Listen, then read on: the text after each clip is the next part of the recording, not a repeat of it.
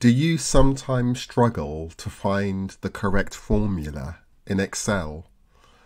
This is my absolute favourite tip in Excel.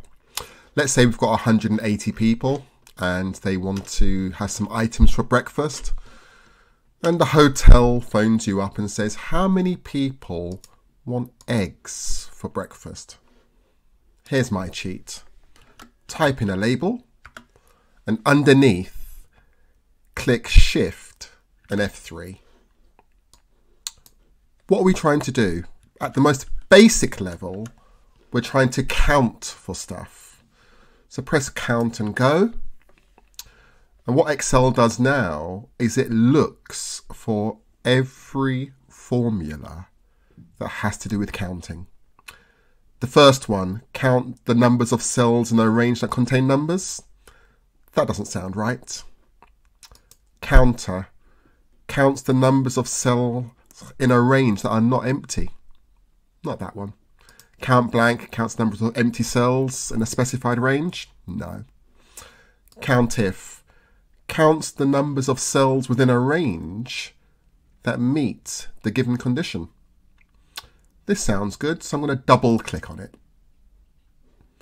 It's now asking me to fill in a wizard. So what is the range?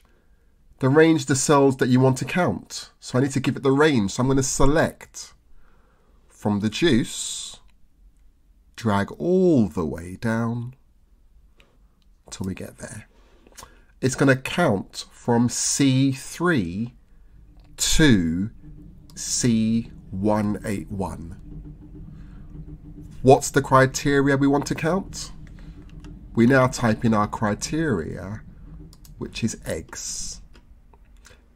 Can you see now it's telling me that 81 people want eggs for breakfast? If I take some of the items out, it lowers the number. And if I add some more items in, it will automatically update your list. That's why using Shift and F3 is one of my favorite tips in Excel. And that's why I love Microsoft.